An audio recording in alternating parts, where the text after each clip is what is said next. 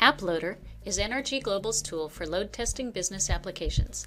This tutorial will show you how to get started with AppLoader quickly and easily. First, go to nrgglobal.com and click Free Trial to get to our Downloads page.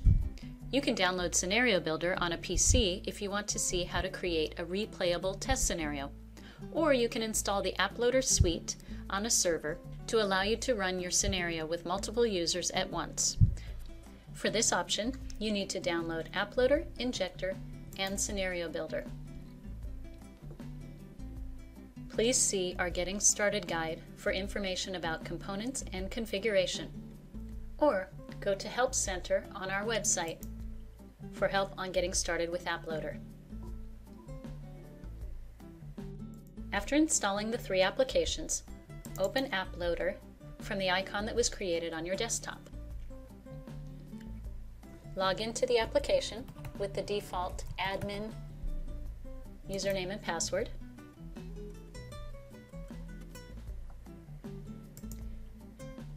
And then the application opens, showing you the injector that is now online. Now we need to create real users that can run our scenarios. Click Start Our Users and start 5 users in our user manager.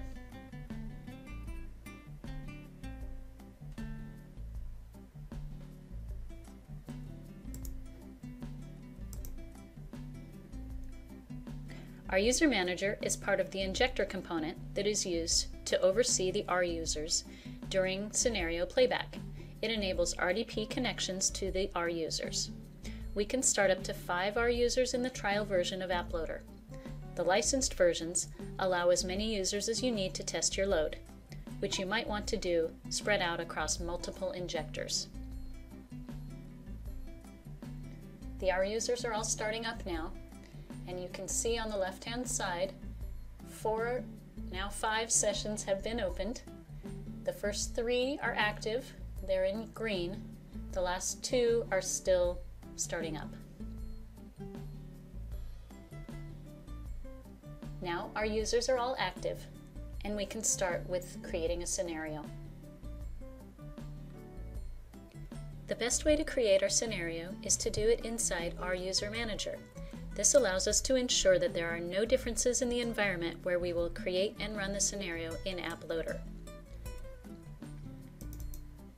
First, I open one of our users, and I'll create a really simple scenario using Notepad. I open up Scenario Builder, which exists in all of the R users.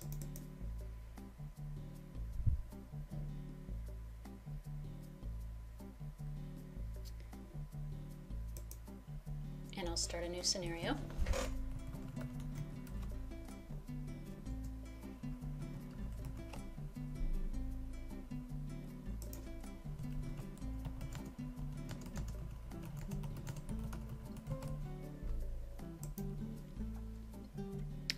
Now I'm going to create a very simple scenario, and I'm not going to spend time to create a more detailed scenario here, but you can watch our video on Scenario Recorder to see a more robust example. So I'm opening up Notepad, and I'll just type a few things. And pick something from the drop-down.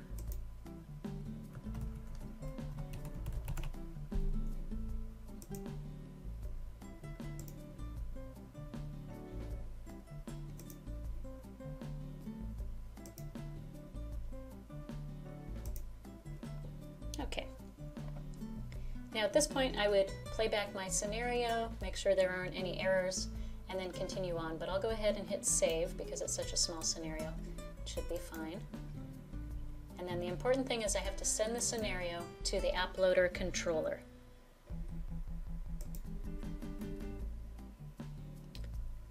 Okay, now I can close Scenario Builder and go back into AppLoader. And now I can click on Manage Tests. I'm going to create a new test plan. I'm going to give it a name.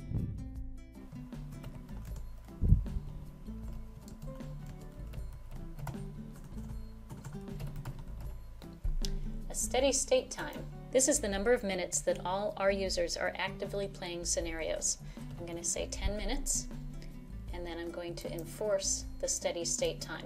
So it will, even if there are errors in any of the scenarios, it will continue to run several iterations of those scenarios so that they are all running at the same time for 10 minutes. The rest of these options are either optional or will be computed by the system. So I only have one injector. I'm going to choose it. And then here's the notepad test that I just created. I'm going to run it with 3 users. I'll just keep the default here. And I want to uncheck the halt checkbox. That way, users will continue to run even if they get a failure. And I have another scenario that I created, actually a couple, but a Citrix login is a scenario I created previously that's a little bit longer than the one that we just created. I'm going to have 2 users run that, and halt is not checked there. Okay, now I can save and run my test plan.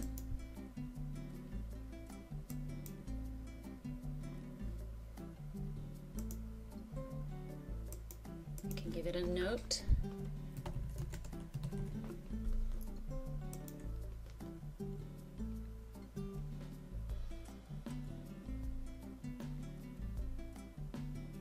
And the test is about to start.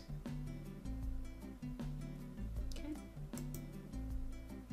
Now I'm taken to the real-time execution screen, and here I can watch as the R users start playing their scenarios. So I see, there we go. I see 2 R users are now playing, 3 are waiting, and there's a little bit of delay in between each one so they don't all start at the exact same time. Now I can go to our user manager, and I can see each of the R users sessions running its test. So as you can see, R user 1 and R user 2 are running the notepad scenario that we just created, and then and R user 3 as well, and then R users 4 and 5 are each running the Citrix scenario that I had created previously. I'm going to pause now while this runs for about 10 minutes, and then we'll look at the results. Okay, our test run completed. You can see here it says test run is done. We can look up and see that 3 users completed successfully and 2 completed with errors. Now I forced some errors just so we could see what it looks like when there are failures during our tests. First thing we can do is go to the dashboard. And on the dashboard we see lots of information about our tests, how many users ran, how many iterations, number of successes and failures, some charts showing the various scenarios and what happened. Over here there's failure screenshots for the cases where there were errors. Now I can request a detailed report. This tells me that it takes about 30 seconds to create a report. And what I need to do is click on the View All Reports button. And it shows me that the request is processing, and it should shortly allow me to open up the report. This will open it up, in my case in Word. I could choose a different application if I want, or save it for later. And this gives me a nice report with all of the summary information of my test plan.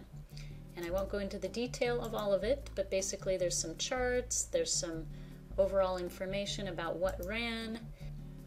This report can be very useful in figuring out what happened on your system. Aside from that, we can also go to the test analysis page. We can see failures that happened. In this case, there were 3 failures on step 15 and 1 failure on step number 5. And if I click on the different ones, you'll see the screenshots showing up here and here. This information was all in that report that I showed you, so you can look at it in either place, whatever you prefer. And backend monitors is one more place where you can see information that was collected during the test run. By default, we have metrics available for CPU, memory usage, and other performance-related information. After reviewing what happened on your system during your test, you will have the information you need to know whether or not your system can handle the load you need. That's it. Now you can get started running your tests with AppLoader.